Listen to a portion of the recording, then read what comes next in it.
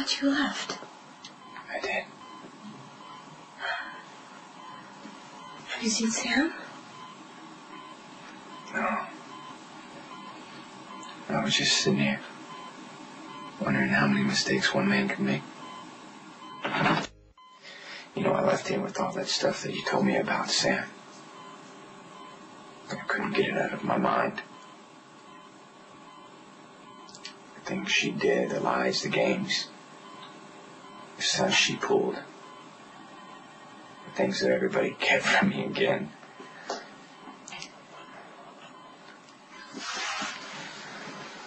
I just walked around. I went home. I looked in the window and Sam, she was sitting there at the table. Candles lit. Okay, I don't need to hear this. I don't want to hear this. You do. Because you and me, that's where all this started. Or rather with me. You know, if I would have trusted you to be around Patrick, if I would have tried to listen to you when you were telling me the truth, instead of later, when you started telling me lies, we'd be in a whole different place.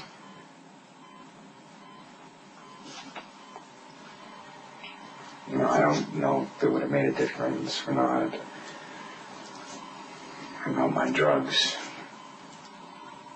But I don't think I ever would have cheated on you with Maxie. That's something that I have to live with. Every day. And I'm sorry.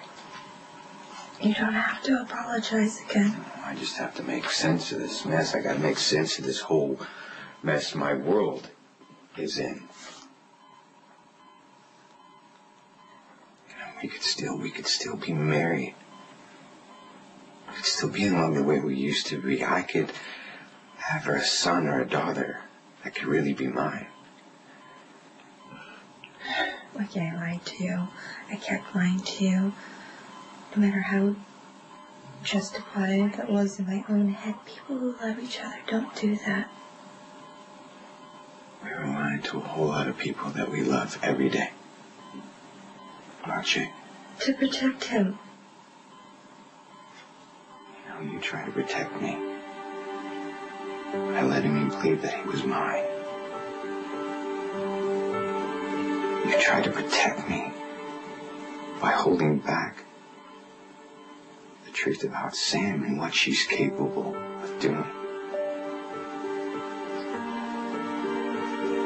At least you had an excuse. What excuse does Sam have? I came home and you found us arguing. I was so annoyed that Sam had been left alone with Jake. Lucky she said she loved you.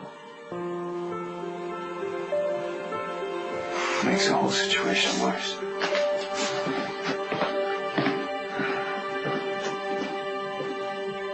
I know there were a lot of hard feelings between you and Jason and Elizabeth, and I had no idea why. I don't care about that anymore. I told you. I even went to Elizabeth today to try and make peace. I know. You know, what do you mean? She told you? She told me a lot of things. Some very ugly things. You can't believe anything that she says. She doesn't want us to be together. She doesn't want us to be happy. She doesn't want her children in danger.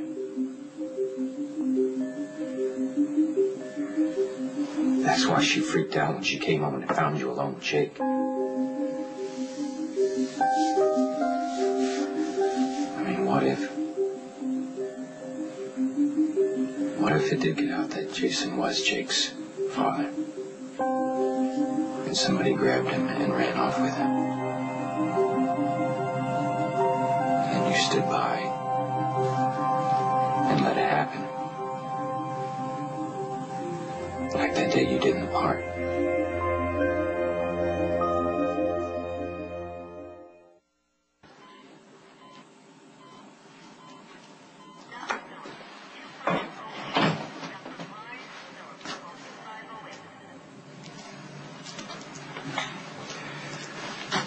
She's sleeping. I don't even know why I'm here other than she was your best friend. Nicholas, she was our best friend. You need to go see her. You need to see her, your brother, and your son. It's time for you to start reconnecting with your life again. I can explain. No, you can't. I'm sure you can lie, and I'm sure you could come up with some real good, convincing story. I'm sure you could even hire some people to put on some good, convincing act for me. Kind of like the two thugs that you hired to terrorize Elizabeth and those two innocent little boys, just so you could be on Everyday Heroes. Will you please just let me say something? Please? There's nothing that you could do to make a difference.